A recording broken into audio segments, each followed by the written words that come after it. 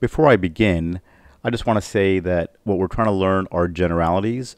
We're going to learn the rules and not the exceptions. As you go through the video, there will absolutely be different times when you're going to say, hey, what about this disease? How about that disease? Sure.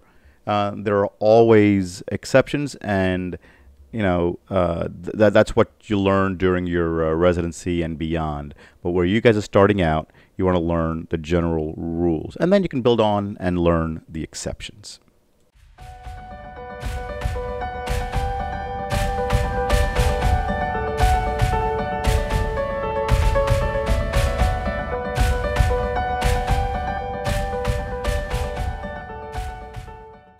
Welcome back. Nearing the end of the Neuro Axis video series.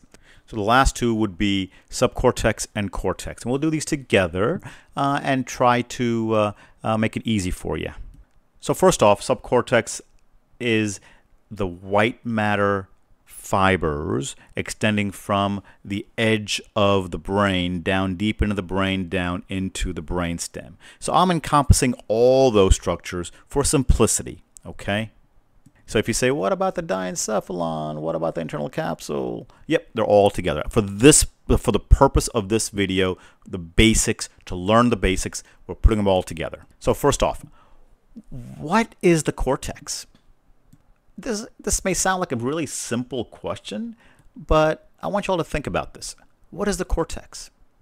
And the way I like to look at it is the cortex is what makes us human. So first of all, the cortex is the gray matter. The cortex is not the myelinated white matter tracts, but the gray matter, that's where all the cell bodies are. And the gray matter, or our cell bodies, is what makes us human. What the heck does that mean? How do these cell bodies in the brain make us human? Well, the unique thing about being human is that when we think, we have language abilities, we have reasoning ability, we have judgment, we have executive function, we have this crazy memory, okay? So all of these higher cortical function would be occurring in the cortex. And then the subcortex is like the highway system. It takes what you've thought about and all the cortical stuff, and it takes it from point A to point B, okay? And for simplicity's sake, you can think of it as there's no real processing that occurs in the highway system, in the subcortex. So here's a few examples of how you can differentiate this. If a patient has right-sided weakness, arm and leg weakness, no crossed findings, no bowel and bladder issues. So you now think, okay, no bowel and bladder, that's not spinal cord. No crossed findings, so it's not brainstem. So now we're looking at subcortex or cortex. And both the subcortex and cortex can cause contralateral weakness and sensory loss. So the way you differentiate this is to actively look for higher cortical dysfunction. So do they have a language problem? Do they have apraxia? Do they have cognitive issues? Do they have memory issues? Do they have executive function issues, judgment issues arising from this new event? Now, people can have judgment issues and memory issues that are worsening over a long period of time. I'm talking about immediately after a given event. And if the answer is no, those are all intact, guess what? It's now a subcortical stroke. Simple. If those are involved, okay, it's a cortical stroke. Real simple. So, I can say it's simple, and I get it. You guys are probably thinking this makes no sense to me. So until you see a few of these patients and really pick at the history, okay, really try to differentiate, is this cortical or subcortical?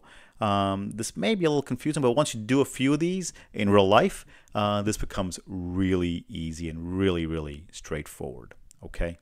So we are now done with the Neuro Axis. So what I would really like you guys to do is watch all these videos beginning to end, and it's not that many. It's only 8 total videos, and really absorb the content of these videos before you start your rotation.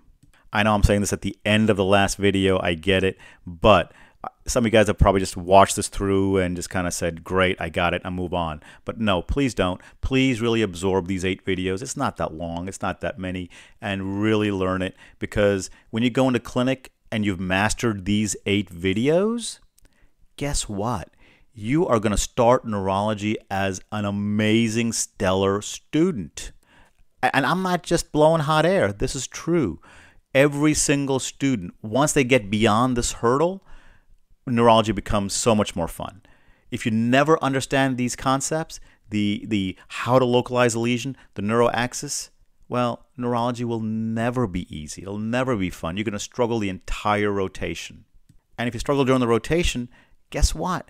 You're going to struggle during the test. And the neuro shelf is probably one of the hardest exams you will take in your clinical rotations. So anyway, learn the stuff, and I'm going to post additional videos on various neurologic topics and kind of go through them with you guys step by step. So good luck on your clinical rotations, and we'll see you on the next video.